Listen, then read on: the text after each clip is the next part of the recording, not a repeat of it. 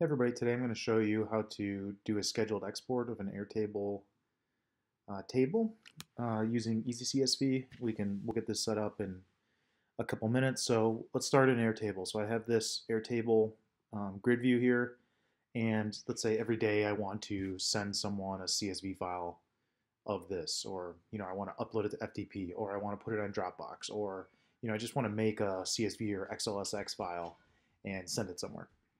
So in this example, we're going to email it to somebody. And so what you're first going to do is go to the table of data you want to set up your scheduled exports for. And you're going to click on next to the view name, and you can download the CSV. And what that is you're just going to get basically the first version of this to help you set up an easy CSV. So you see I have the file down here. This is just some stupid dummy data. You'll see it has a linked column here, which is nice. So like in the back end of Airtable, this is actually an ID, but we're going to export it as just that text, which is nice, and everything else works as expected. So I've downloaded that CSV here. We go over to Easy CSV and we click Make a New Import Page, Import Flow, and we'll use this CSV. We'll drag it here, and this just helps us set up our import page and flow. And so you'll see it has all the columns here. If there's columns you don't care about, uncheck them if you want, especially if you have a ton of columns. What that'll do is it'll keep it out of the final CSV you don't want, but make sure you keep everything that you want to use. So we're just going to call this one Airtable Daily Export. Right, you can name this. Maybe you have a couple different flows. So go next. You can send the data actually anywhere. You can send the data to Postgres. You can send it to a Sun. You could do anything you want with these rows of data. In general, emailing, we'll send a CSV file, uploading to S3, Google Drive, Dropbox. You can send the file to Zapier as like a whole file, or you can send it as data from each row. We're going to email the new file, and then you get this import page where you could drag this file and import it, but we're going to set up something else. So let's first enter our destination email. I'm going to put in my email. You can add other emails. You can do subject line, body. You can specify the file name. You get this default one by for free. So let's save that. So right now this would work. If I drag that CSV of Airtable here, it would send me an email of basically the same CSV. It'll parse the data and then make a new CSV and send it to me. Let's go to our import flow here. This top is how easy CSV can get the data. We're going to set up a scheduled fetcher for Airtable in a second.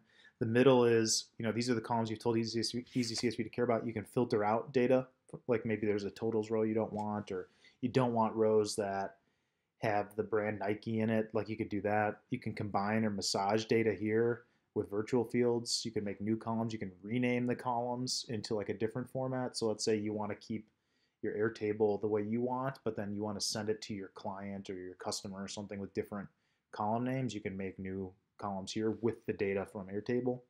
And then this is just all the info of the destination.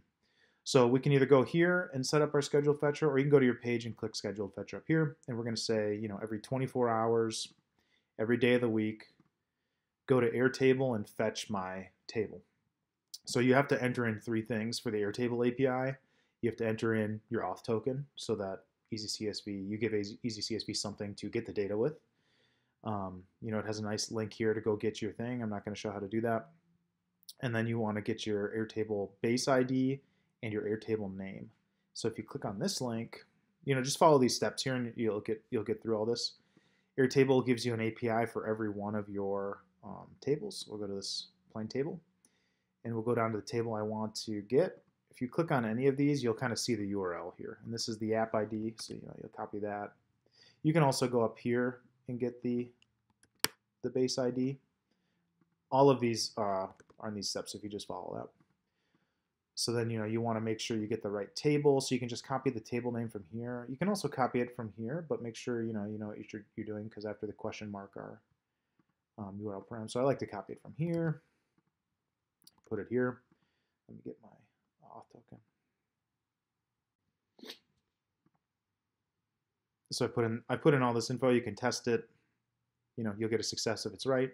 And then Airtable, when you pull all the data from a table, it requires 2 things. One, you have to tell it what time zone you want. So if something's a date time in Airtable, it could be any time zone. So like you pick the time zone you want those dates to be. These are all the time zones supported by Airtable, and then Airtable locale, basically what language is your data in. In my case, it's in English. You can choose any of these locales. So like, if it's Spanish, ES, if it's German, DE. So let's save that. Cool. So now you have this fetcher and it's on. So every day it's going to go fetch that grid of data. It's going to then send it into the import flow, go through this, and then send a CSV file. And so what you could do is you could immediately edit it and turn it off if you're just doing some testing. And then you could click force fetch. I would recommend putting your own email in. Don't put in your customer or client email first. If you're doing that, I'd put in your own email and then force fetch.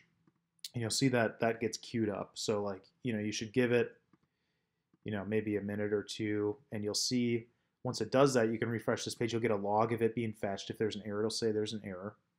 And then it sends it into your import flow. So then you'll go to your import page. You'll see there's a log down here, and it tells you like how many rows are imported every day. And this is kind of like the log of the import flow. You can also go up to logs here and see that. In our case, this is the email it would have sent to me with an attached CSV file. Let's take a look at that. Cool. And you'll see that it has all the data from Airtable in it, including the text from the linked columns. So it's not like the IDs or JSON values, it's like the actual text. So, in a couple minutes, you have a scheduled export of your Airtable table where you can send it to anywhere you want. You can send it to email, Dropbox, Drive, whatever you want. It'll also, like if you want to make things somewhere else, like if you just want to always push the data into Postgres, it could push it row by row, whatever you want. But in our case, we just made a new file. If you have any questions, please chat EasyCSV support on our website. We always get back to everybody. You can also email support@easycsv.io, and we help everyone we can. Thanks.